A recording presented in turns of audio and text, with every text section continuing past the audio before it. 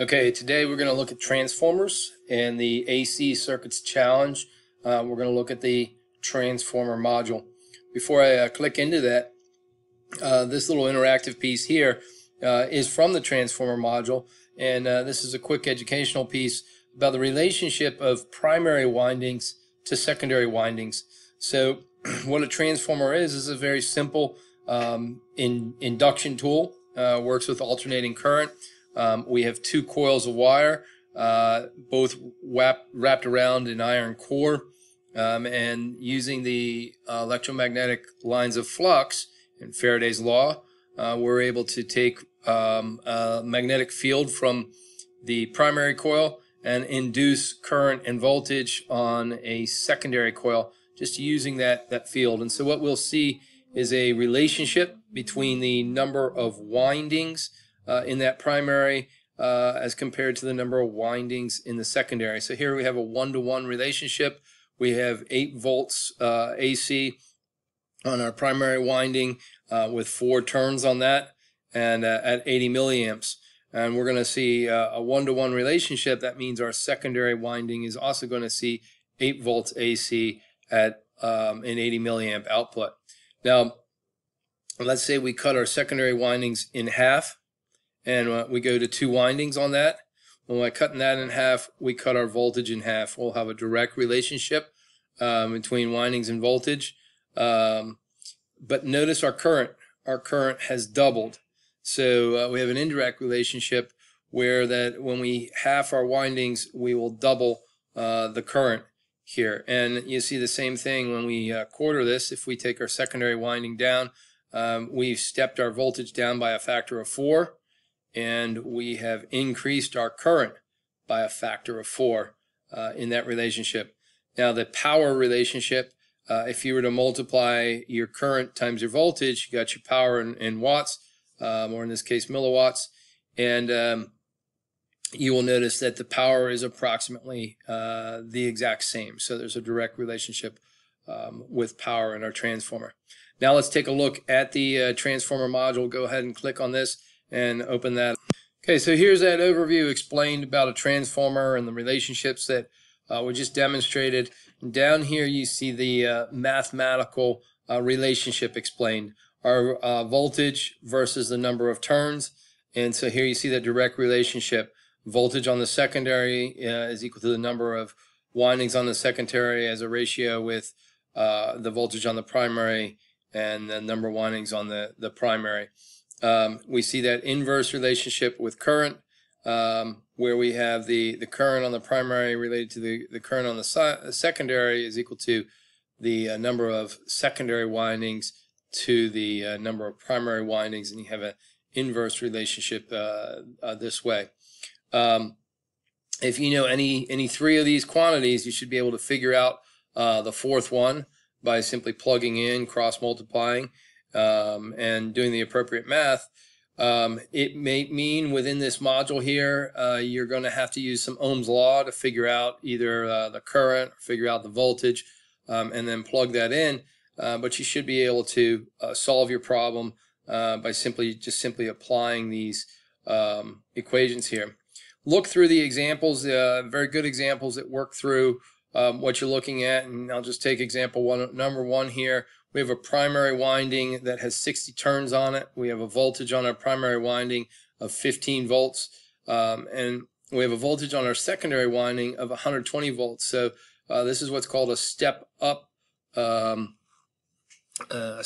transformer, where we go from a primary of 15 and we're increasing it to 120. So we know we're going to see an increase in the number of turns here. There is a load resistance on our secondary of 30 ohms, and we're asked to calculate the secondary turns, the primary current, and the secondary current. And so here they plug in the equations and just simply substitute those known quantities into these equations. Do your cross multiplying. 120 times 60 is equal to 15 divided by the number of secondary windings. Work the math out, and you see that there are 480 turns in here. Now, using a little bit of Ohm's law, we know that our load was 30 ohms. So we take the 120 volts that we knew there divided by our 30 ohms. We see that we have a current on our secondary side of 4 amps, and you can plug that into our equation here. And so you see they do that here. They take the 4 amps, plug it into the secondary side.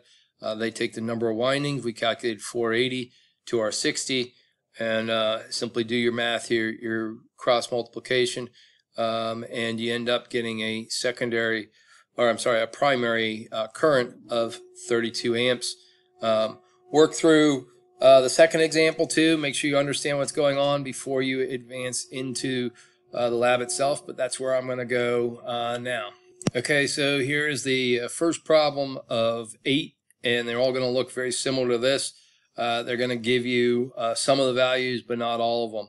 Basically, what you have is an AC power supply here, and when we lift the cover off of this, we see the transformer connected to a load, and in this case, our load is 20 ohms. This is the secondary side of it, and our primary side of this here is here, and this is our schematic. So our AC source coming into the primary side. Here is your transformer symbol. This is the secondary side, and there is a secondary load. So taking a look at what's going on here, and let's kind of plug it in, see what we can figure out as we solve this problem. We know that we don't know the number of turns on our primary, but we do know the secondary number of turns. We know the primary voltage, and we know the secondary voltage. So we can begin moving forward with that direct relationship. If you think primary turns to secondary, so X over 180 equals, and then we take 240 over 60. Let's do a little cross multiplication. 240 times 180. So we do that here. And that equals 4,320. They divide that by 60 to get our primary voltage. Divide that by 60. Okay, and so we have a primary voltage, we have a primary number of turns of 720. So that should correspond with a step-down relationship, and we do see that we are stepping down when we're going primary voltage to secondary voltage, and it's decreasing. It's in a step-down relationship. Now, let's solve for our current over here using a little bit of Ohm's law. We know the number of volts on our secondary, and we know the load on our secondary. So using Ohm's law, I can take my 60 volts, I can divide that by my 20 ohms. That gives me a 3 amp current. So my secondary current is 3 amps. Okay, and now what's left is figuring out this primary current. The primary current is an indirect relationship. So with this relationship, we are looking at an indirect relationship here. As we move forward, let's take our number of turns, 720 on the primary to our 180 on the secondary, and make that inversely related to our current. So that's going to be with a relationship of 3 over X. So our secondary amps to our primary amps. Do a little cross multiplication there. That's going to be 3 times our 180, and that's 540. You're going to divide that by 720, and that should be giving us, about 3/4. Okay, which does make sense because this is a factor of 4 in our transformer here.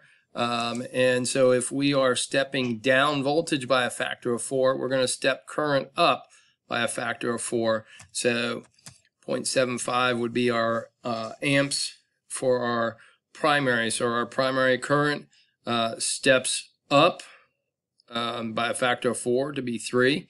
You can just verify that, multiply here by 4, and we should get 3, which we do. And you see the same thing, our voltage, our primary voltage steps down by a factor of 4. If you take 240 and divide that by 4, just to check your answers here, you're going to see that there's 60. So for this particular problem, that should be correct. Let's grade it and find out. Hey, we're correct there, we're correct, we're correct. Awesome. We're ready to move on and do our next problem. So we'll allow you guys to work the next problem, but that's the basics here. It's a little bit of plug and play into the equations. Just a quick tip, feel free to copy those equations down as you work through this. You'll get the hang of it. It's very simple, working with relationships, good ratio relationships. Good luck.